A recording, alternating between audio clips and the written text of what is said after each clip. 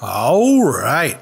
Now we're doing FreeCodeCamp, responsive web design. Learn responsive web design by building a piano. Step 16.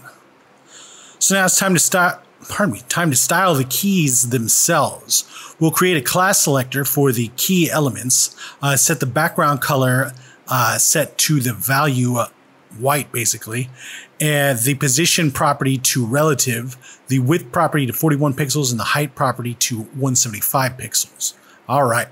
So what we're going to do is target the key like this, and then we'll say background color is now FFF, just like that. And then we'll say